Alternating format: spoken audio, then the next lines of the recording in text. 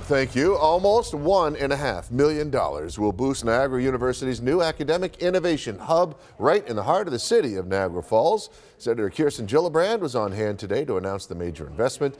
The hub will be located in the north end of the city and will focus on community outreach resources to help improve economic development and growth in the city, and also train the next generation of leaders in Western New York.